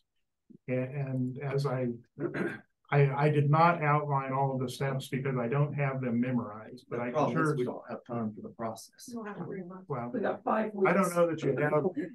Well, the immediate answer is to have a freaking meeting. And you can have. We tried. Pat, I even tried to establish a special meeting a month or so ago, and they wouldn't even cooperate. They won't return my phone calls. They won't return my text. Maybe you don't know the whole situation. Gary went down, Leo, Keith, to try to get the equipment for the township. The equipment that the Walnut Township owns. I've heard that. And they've called the sheriff. They wouldn't give the keys. Wouldn't give the keys. I've heard that. So yeah, so he had to go out of his way, go get another key just to try to get the dump truck. But the grader and everything, he got the sheriff called on him. And the sheriff didn't back us then either. I mean, that's the Walnut Township's equipment. They're not, it's not theirs. It's not Greg Gearing's or Dee's. It's the township's. Right. Yeah, it's the trustees. And one of the other problems is that they haven't, as far as I know, discussed and determined at their meeting, where are we going to store this? And I've been told that there's a contract. There wasn't a contract that was voted on at any meeting I was at, but I'm not at all of the meetings. Well, he hadn't even seen it. I've requested it several times and they won't even furnish it. So, but they just want the money. but they're getting paid for something. Exactly. They're charging $150 a month, and they're disguising it as equipment rental until this last month. Now it says lease on the check. So I don't know what. I mean, they get paid for that was questions I wanted to ask at the meeting last night. And why they get paid for every meeting they go to? They get mileage, they get meeting pay. We don't even have a resolution in place. I think the meeting you were at, we voted on it, but they've never followed through with even putting it in the paper that I know of. And then it takes 30 days after that. So far as I'm concerned, they shouldn't have been getting paid. At the point we discovered we didn't have a resolution, payments for meetings should have stopped at that point. Because you told us it was I don't disagree with what you're saying. Yes. And a majority of your board needs to approve any expenditure and signing of any checks. But that's the kicker. It's never going to be a majority. That approval should take place at a meeting. It's always going to be 2 against 1. It's always going to be 2 against 1. Well, there isn't. There's checks dated 3, 4, 5 days after the meeting. And if they have to get together to sign the checks, that constitutes a meeting. And they get paid for it. And they pay themselves actually, that's the only thing they've actually done successfully is pay themselves checks. That's it. That's the only thing that's really done successfully. They don't even come to the meeting with the checkbook. Nope. They write no checks at the meetings or nothing. And they say, oh, we didn't bring the checkbook. It's not more. Then I've got the bank records. It's all really wonky. She looked at it. She's an expert. She done it before. Oh, fraud. We get thrown in jail for it. Yeah. Yeah. Or the sheriff getting called and going to get them thrown out for trespassing or arrested or whatever. No. And the thing is, the sheriff said that they'd help us, support us the day before, and then came out and turned around and tried to arrest them the next day. Stop me. So I went and talked to them beforehand. And then they turned around the next day or two after that and stopped us. But you want our tax money, but nobody will help us. Yeah. So it's but so I have a couple questions because I've been told the same, like we can't do anything. Like that's the guidance I'm given. So it's frustrating because I hear you and I know, but if so the county clerk works with the townships to approve the budgets. Is that her only authority? She can't help with any piece of this or a recall process? And then number We two, can help with the technical aspects of a recall process. so if a recall process is started, even though it takes long, once it's started, can he start doing things because it started? Like, because at the end of the day, it's like, how do the people, like, who holds these people accountable, right? Because if you have two people that decide the rest of the year that they're like, I'm not showing up, you guys suffer.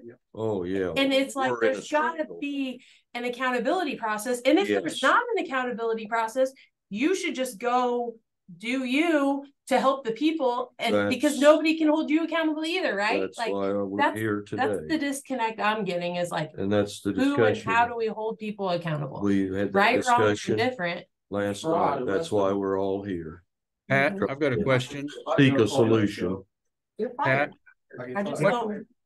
what does it take to call a special meeting for them? Does it have to, can the one do it, or does it have to be voted on? Or you wouldn't have to take a vote because they wouldn't be together to vote for a special meeting. I think any one of them could do it. And you have to give notice to all three of the members. Well, from what I read in there, Pat, I can call a special meeting as chairman, and then other two could call a special meeting, is the way I read it in the statutes. Yeah. Unless it's changed. There's some confusion in the statutes because the two of them together couldn't meet, take action. So that statute's not correct then. Without having a meeting, well, because I think the Kansas Open Meetings Act was adopted long after the. Okay, so things were. That's not worded correctly then. Probably not. Gotcha. And we have the same issue counties had. We've dealt with it with a resolution so that any member may request it, but I think any of the three can. So that's call one. That's misleading then. Yes. Okay. Have you guys tried to talk to them, like individually, at all? At the meetings, At the meetings, but they get irate and pick up their stuff. Confrontational and just can't wait to leave. Or Dee was said the last meeting's adjourned. I'm out of here. And she gets up and walks off. Recall us the statute number up there. Okay, thank you. There's probably some other statutes in the same area related to it. Okay. It just stinks to feel like you don't have. The son of the wrong building. And it is a curl of hair on this old bald man's head and what they've been doing. There's proof. They're just like the vendettas need to be thrown in the ditch because we don't need them. We need our roads fixed and maintained, and we care less about their problems. If they work for us, they should. Well, none of them would last working for me one day. If they, had to work in my business, they would not survive one day. For performance. I have a question, Mr. Henderson. If we call a special meeting and the other two won't recognize it or won't answer the phone or won't text, can we send the sheriff's office with a notice of that meeting to them and hand it to them, just like you would a summons? I don't know. I haven't, I could look into that, but honestly, I don't know that. I know the legislature has the authority to do that. I couldn't tell you if the Board of County Commissioners does or if any other board does, but I could figure that out, but I don't know the answer off the top of my head. I've got a question. So they planned a meeting tonight? Yeah. I got an email right that says they think they got a meeting going tonight. Yeah. That's what I wanted to ask Pat about that, whether that's even legal, because that's outside the standard date set up for our meetings. So that would be considered a special meeting. It would be a special meeting. And they've advertised nothing, informed nobody or anything. The place was even in question. Right. I was just trying to facilitate, right. You guys need to meet, and this would be a Pat question. If there's any way that if you jumped on that bandwagon and you could almost call a special meeting with their time, find a place and still meet tonight, because that's the first thing that's got to happen is you guys are going to have to meet and maybe establish ground rules, just on, okay, we've got a year of trying to get service and putting up with one another. We're going to have to get some ground rules here, or we're going to be extricated from this office. So Pat, is there any way that he could jump on the date, and is it too late in the day for that? It's a kind of a process to go through to call a special meeting. I think it has to be publicized and things, doesn't it, What Pat? the Open Meetings Act requires is that notice be given to anybody who has requested to have notice of your meetings. Okay. We have always, as a county, tried to give notice to all of the media, so the newspaper and the radio, Okay. and put it on our on our social media and advertise it as we can, so that it's not just a surprise. But that's kind of going above and beyond. It's not what's required under the act. I think if you've got the other two members that are planning to have a meeting today, and if you, I think it would make sense if you're able to go and to have the meeting, because that's pretty important. They might vote on something. Well, but they haven't officially declared it a special meeting. He's got a text here that says tonight at the firehouse. Yeah. It just texted me. So just go to the firehouse and. Have you got anything, Gary? Any notice about? No. He just got a text. No, I haven't had any notice of Isn't that a anything. conflict, them not contacting him about the meeting itself? I mean, he is a part of the board. He's the chairman. He should, yes, all of them. I mean, you're asking me questions. Is this being done the way that it's set up to be done? No, none of this is. So but at your last freaking meeting, you were supposed to, and somebody couldn't be there. You should have talked about, discussed, decided when you're going to have a meeting, where you're going to have the meeting, and voted on it. Yeah, that didn't happen. Yes, and that that's not the failure of anybody associated with the Board of County Commissioners. No. And I'm not saying it's your fault either, but this board is dysfunctional and did not do what they were supposed to do. And now we're trying to figure out a way to try to get some semblance of order back to it. And saying I'm not going to attend a meeting because it wasn't called correctly, and then challenging whatever they might decide at this meeting that you decide not to go to, seems like a unproductive way to handle things if you're able to attend the meeting. If you're not able to attend the meeting, I can attend the meeting, but are we trespassing being there? That's a concern of mine, because we were evicted and we were told not to come back. So I don't think it's proper for them to have scheduled a meeting at some place we were evicted from to begin with. That's my grievance, and I think you probably agree with me. Are you the fire chief? He's fire chief. You're the fire chief, okay. Yeah. And well, I mean, if they show up there and somebody with authority tells them to leave, they should leave. Okay. And then you're going to have the whole problem all over. Well, I fear you're going to get into a standoff with both sides saying the other party won't meet. Well, I don't think that we really should be moving the dates around. The dates set permanent. Every other township has them. Why they've moved them like 3 times since I've started going to the meetings. And it's like, it can't be an emergency every time. And if you don't have the respect to show up at a date that's supposed to be part of your job, you probably shouldn't be there. I think shouldn't have a job. You shouldn't have the job, because that was part of it. Showing up at the meetings, the dates and times were already set. It's one day out of the month. I can't see why you can't plan unless you're deathly ill or have a death in the family or I don't know what the emergency was. I just recall him saying that he had a conflict. I don't know what that conflict was, or whether it was a good reason or right. He never stated, but it was never voted on. So. So if we go to the meeting tonight, will we be arrested or anything?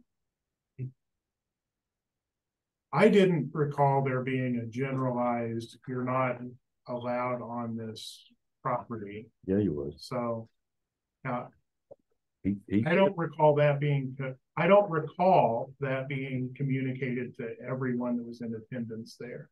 I could be wrong about that. He come out and clearly said this is the last meeting. Yeah, he said this was the last meeting, and But I think I told him the meeting before because Steve had told me before that, and he was good enough to let us have one more meeting there because we didn't have time to reschedule anyplace else. If you're worried about being arrested by showing up, then you just need to decide how you're going to handle it. Because I can't guarantee that you would not be. I don't. So. Okay, so I've been to the meetings, and every time something's brought up, you know, everybody has a question or something, one of the board members usually just goes off the hook. Yep. And so we never get anything accomplished because that person is either, okay, I'm done, meeting adjourned, and she's up and gone. That's how can you decide on what we're going to do? As long as there are two people there, two members of the board there, they can continue the meeting. Can we continue? If one decides to absent themselves, the other two can continue the meeting and should continue the meeting. Okay. But when it comes to a vote, well, if you there are only two, if there are want to only be two members opposed, want to here, be for, well, and then it's nothing solved, right? Right. How do you get a tiebreaker? What do you do? Well, at some point, something needs to be done, or else the citizens are going, doing what you're doing. You've got control. I mean, it isn't very often, but you've got control over who gets elected. And we can't wait that long. Okay, there's the process for removal and for a recall. But that we can't wait that long either. I mean, I got pictures of our road. It's a mess. We have no gravel, mud, it's potholes. What about the safety of the school buses and the children? Yeah, it's a safety issue. Is the recall process something that just takes a percentage of the voters? Like, is that, or is it like a process through? I was just wondering if instead of circulating something, if the county clerk could have it in her office and the township can show up versus one person going around door to door, please sign this, basically, you know, it's like, if the people really want something, I don't know. There are limits on the people that carry the petition. Okay. And I don't think the county clerk is. No, I gave would be a proper person to do that. They have to, but it does have to be filed with the county election officer, which is our county clerk. It does have to be approved by the county attorney. But it has to be carried by someone. It can't just be in there like where. Correct. As Okay. far as what I know of it. You can't do Okay. a recall because you don't like the person. So if you've got some situations like Bill referenced where you know some things have happened, you need to go to the county attorney, but here's the reasons why, whether it's theft or whatever it may be, you just need to be able to show a reason. So that's in progress right now.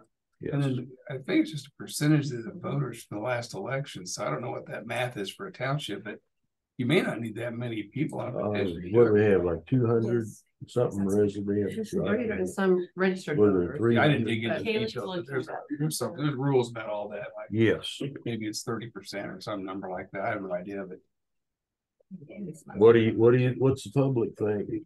Show up tonight or 40%? 40% of the votes cast. try to get something accomplished, or that's up to you. You tell me. And for all candidates, is it like secretary? Stand outside. You don't have to let us in. I don't think it'd be a good idea to let us in.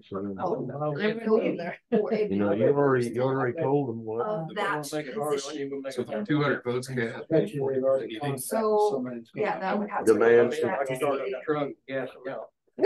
Yeah. Did you hear that? I'm sorry. Make a vacancy that. 40% of from the position cast. So how many do we have?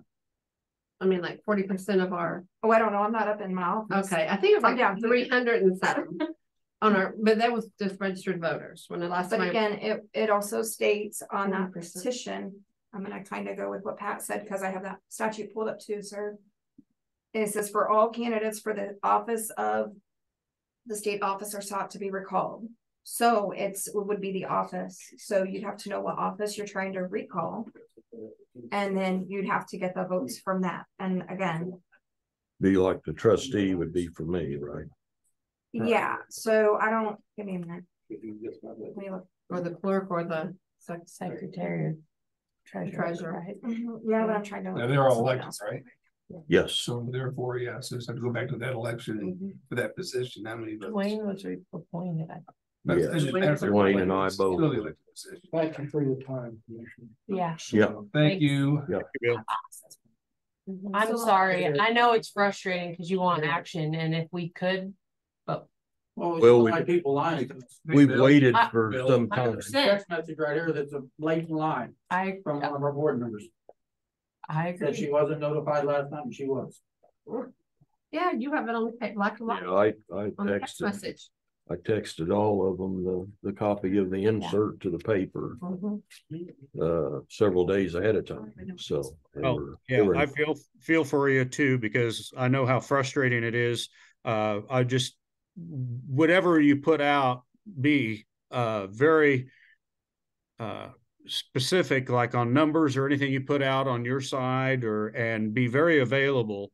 And I think that's a good way to get to the voters when you're transparent. And, if that's what you believe, make sure that, it's factual, that you don't contradict yourself. And that way people will see what you're saying.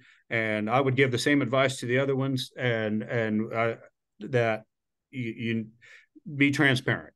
That's I think the main thing there. Yep, I agree. Thank you. Yep, thanks, Eric. Try to keep the tone down and be productive. I have a question about the recall process. Someone stated it takes like 3 months. Is that just because of the timeline of the I just threw that out there. It's just not fast. Or it could take 3 weeks. Well, part of that is the amount of time it takes for someone to gather the signatures. So if we're already signing, I think it happens like that. Yeah, then there's other rules as far as I know. The clerk, they have election, they have to do stuff. So I don't know all the rules are. You have to dig into it, but then after you can't do it in a few days.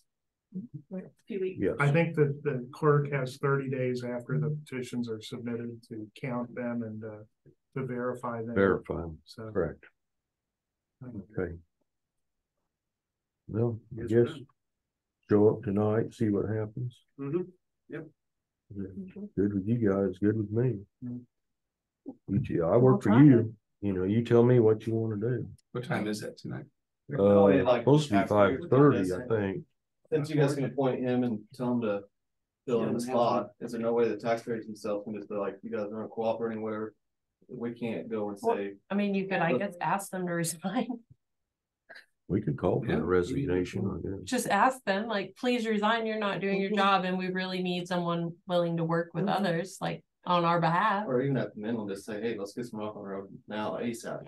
And if they don't, what then? What? We're just back. Everything's tied. We can't do anything about it. Somebody new. Thank you. Yep. Thanks. looks like Look at everybody. 281. If I'm reading that. I do appreciate y'all coming out. I mean, really, because You'd have it's to nice look to at give care of the trying to get 2020. it If I fixed. looked at the abstract right very now, much it's like so. 80 something. I was thinking for the one position when I pulled up the abstract, sir. Well, there were 125 for John Gearing and 132 for Leo Novinsky. And then there's Yeah, because you got to look at the party side of things too, probably. What's that? Would you have to look at the party side because, or would it just be? That's a nonpartisan race, isn't it? Well, in the general, correct. That's why I was just trying to make sure. Yeah. My brain is trying to process. Yeah. Well, that's 257, right? No, for the position. The two of them. For for both of them. Yeah, position, and then Joe Tolliver had 20, so 277, and then 1, 2, 3, 4 other. We're just giving all of the options. Joe, We're not just between one or the other. Joe Tolliver is in the district. Yeah. I'm trying to do all of them. Well, because he had write-ins. Oh, that's not. I'm in the wrong column. I'm sorry. I'm in the wrong column. Yeah, he's in Mount Pleasant. So, yeah, you had 125 and 132, which would be 257. I think that's pretty close to what I estimated that I found. which would be 102.8. So 103 votes is how that would then on a petition, because you round it up because it's over the 0.5. Just saying, that's how I've always done it in the office when petitions are filed. So that would be for a trustee. Now let me look at treasurer numbers. Sounds good. I don't see any. Appreciate it. I don't see any write-ins. On the petition, does that be 218 landowners or living there? Electors. Taxpayers. Electors. No, it's Electors in the Walnut Township. registered Correct. voters who reside in the. Right. Because I mean, there's landowners that don't reside in that, that are just as mad as we are. But yeah, they still pay taxes though, right? Yeah. I agree. So why can't just they can't vote there, but they're taxpayers there, so they have it. It's not where you live. Take it up with the legislature. That's their call. Okay. So then if I'm right on treasurer, it would be the 218. Is that what you were seeing on that abstract, Patrick? 218. And times 40% would be 87.2. So that would round down to 87 votes. And then 2022, correct, was the last election. Yeah, that's what I. Okay, I was on the 2020 because it's every 4 years. So I did the trustee and the treasurer. You look at, I find what I'm looking for. So what's the process if we choose to petition? You need to prepare a petition. And we could give some help with that, but if you're asking me to drop everything and do it right now, I cannot do that. But you need to prepare the petition, submit it to the county attorney for approval. The petition has to state the bases, the reasons for. Does that include taxpayers or residents of the county? It includes electors of the township, so they have to be registered to vote, and their registered addresses in the township. Patrick, I have for 2022 for the clerk, it would be 170 votes times the 40% would be 68. There's no rounding necessary. So we'll have to have, and again, I don't have that wrote down. One for each person. Well, there can only be one. And then it's going to be a race. There can only be one going at a time. Yeah. So you got to pick one. And pick one. Please. Okay. On your one doesn't matter. That's true. Or you just get them both to quit tonight. They won't show up. They're on media. Appreciate it. Yeah, I hope you have a productive day. You better bring that whole line. Thank you guys for coming. I appreciate it. I'm dreaming, I know. Bye. See you later. Oh, don't forget your jacket. Oh, thank you. Thank you. Okay, county councilor updates. I don't have anything today. Okay, we have a non-elected executive session for 15 minutes.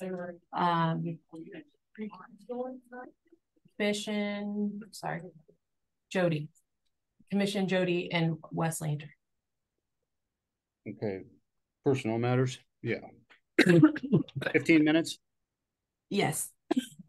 I move that the Board of County Commissioners recess into executive session at 1:55 p.m. to discuss personnel matters of non-elected personnel as allowed by K.S.A. 75-4319B1, that the purpose of the closed session is to protect the privacy rights of the employee, and that the board come out of executive session in 15 minutes in the commission room, courthouse basement, and those present will be 3 commissioners, Jody Moore, HR, and Westlander. What about Pat? And Pat Anderson. Second.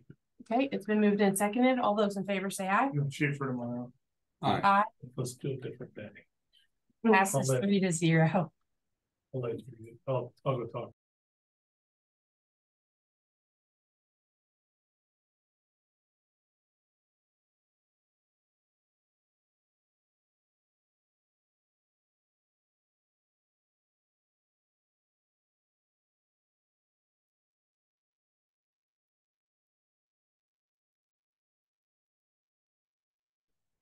All right, we are back in open session. Any public comment? Okay. Do I have a motion to approve the bills from this week? So moved. Okay, I will second. It's been, oh, He just said second. okay, but he hasn't seen. Did we do the EMS report? I can't remember. Yeah, we did. We did, okay. Yep. So it's been moved and seconded. All those in favor say aye. Aye. I'll Passes abstain since I didn't see him yet. 2-0. Do I have a motion to adjourn? So moved. I'll second.